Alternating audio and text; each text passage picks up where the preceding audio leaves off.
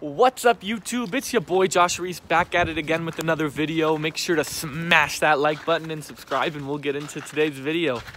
Today we're going to be talking about the OAT and steps you can take to demolish that test. That you can absolutely do the best that you can and make sure that you can get a high enough score that any and every optometry school will consider you, hands down. I know that that was one of my biggest anxieties, worries about applying to optometry school, was getting a good enough score on the OAT. And I know that my friends and I in my study group were so nervous about it, but we all did so well and got into every school we applied to because we followed these steps. And you know, even if you follow most of them, there's a few people in my study group who didn't, but we all got a great score and were able to get into great schools. So step number one, you got to take your prerequisites. Don't go into the OAT blind. Now, it's okay if you haven't taken every class that'll help you on the OAT, but make sure you have at least taken a few biology classes, one or two, college level, of course. Honestly, some of it's high school level, but you know, make sure you take biology. Make sure you've taken both physics classes. Make sure you've taken both chemistry classes, both organic chemistry classes, anatomy and physiology. Now, and if you can take a math class as well, like statistics or calculus, it doesn't rely on math, college level math per se, but it's still good to have those reasoning skills with you. Now, the reason you want to be able to have taken all these classes is because it'll help you out a lot. Although there's not a ton of points associated with deep understanding on a lot of these materials, like, you know, the theory of relativity you learn about in physics 2, you know, there's not going to be a ton of points on that, or some of the anatomy and physiology kind of stuff. But having a good, solid understanding, you know, a college class under your belt in every single one of those situations, in every single one of those classes and subjects will help you so much in at least studying and preparing for the OAT, knowing that you have all your bases covered. Now, the next thing you're going to want to do is grab on to some study materials. Now, for study materials, you want a book you can study from that has practice problems. Now, whether or not that's just, you know, crack the OAT online or getting a Kaplan study book. I personally had a Kaplan study book. I think every single person in my group had a Kaplan study book. But it's not just about reading through it. And you want to make sure you read through as much as you can, really. But it's about doing the practice problems and having somewhere that you can go to look for the answers.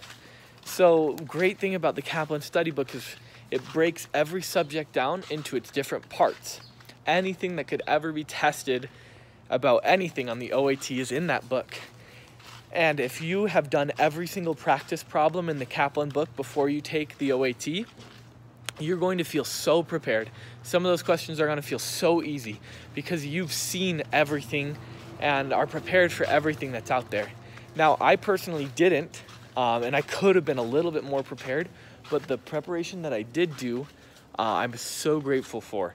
And that Kaplan book really helped me out a ton. Now, the next thing you're going to want to do, once you get a hand on a book, is get your hand on a study group. I know you might be at a smaller college where there's not a lot of people taking the OAT with you, but find some people online, if even, who are taking the OAT or DAT. You know, they could be taking the MCAT, they could be taking the DAT, but people to go over these subjects with. I know in my study group, we had some people who hadn't taken the second part of physics, some people who hadn't taken the second part of OChem. Actually, I don't think any of us had taken anatomy or physiology yet. Wish I would have. But you can walk through these problems together. You can fill in the gaps of understanding together as you study in study groups. I've mentioned this before in another video, but the OAT is not looking to see how well you understand all of this information. These are just topics that the information is bound to. They're not really looking to if you know all the parts of the body. They're just using that that subject of biology, anatomy, to ask you a question to help gauge how good of a doctor you're going to be. So all of these questions are really about having the right mentality going into it. Being able to problem solve, being able to know which answers it's not right off the bat, and have a good guess of what answer it is. So that way you can bridge the gap, in your mind, be able to critically think on your feet, and ace those problems. So what a study group will do to that is you might not be able to approach a problem as well in, let's say, quantitative reasoning, but they might not be able to approach a problem as well in biology. So you can help them have the right mentality for biology, they can help you, and as you do more and more problems together, the more you'll both be able to get right. So I'd say spend time in a study group. Don't just talk about the subjects, but do problems together in your study group. Now, the second to last thing I'd say is I want you to be able to have practice exams under your belt. You want to have taken as many practice exams as you can. I know there's one free one on Kaplan that you just go to the Kaplan website and it's there, it's free. And there's also a few other ones you can find online. Best thing you can do though is when you study Kaplan material or crack the OAT, they have study practice exams on there as well. I'd say what I'd do is before I study for the OAT, I'd have you take one. Know what you don't know, and know going into it that, oh, if I didn't study at all anymore, I could still possibly get this score. Now that helped me out a little bit because I think I got a 300. The first time before I studied, I took a practice exam, I got a 300. And I said, oh wow, that's average. I'll be able to do well, But after a few weeks of studying, I took another one.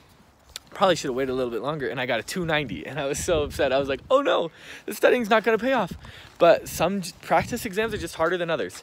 But every practice exam you'll take will expose you to new materials, expose you to what you don't do well enough yet, and know what you need to study, what kind of problems you need to study, what surprised you on the exam. So take practice exams. Take one at the beginning, and take 2 or 3 or 4, as many as you can leading up to it. I'd say have at least 3 months. Longer is better if you can do that, but have at least 3 months of hard study before it. Whether or not that's taking off school to study for it, I know a lot of people do. I personally didn't do that. I would just have school study at night. But have at least 3 months of hard preparation for it, because your future self's gonna thank you. I would have liked to have put in more effort, but I still was able to put in enough effort to get about the 90th percentile in every single section. So you just need to make sure that you put in enough effort that your future self's not going to look back and say, if I would have just done a little bit better on the OAT, I could have gotten into this school. So take those practice exams. Now the last one I'd say is don't freak out. I really freaked out before the exam. I did not get a good night's sleep. The whole, I think 2 or 3 days, I was just kind of anxious, stressed out of my mind. My wife was like, man, what's happening with this guy? I just did not have the right mentality going into it. If you've taken a standardized test like that, it's kind of the same environment, right? Quiet, but you just need to know it's gonna be okay. You've done what you can, and up to that point, you've done it. You've made it this far. You've gotten into college. You've studied those classes. You've passed those classes. You're a good optometry applicant. And even if you get a below average score, which you're not, if you follow these steps, you're gonna destroy the OAT. But even if you get a below average score, you're going to be the type of applicant that can make up for it with GPA can make up for it for extracurriculars and for the type of optometrist you will be and the person you are. So, you know, good luck on that. Biggest takeaway from this video, study for a long time and study in a group. And just go over practice problems, practice problems, practice problems. All right, see ya, bye.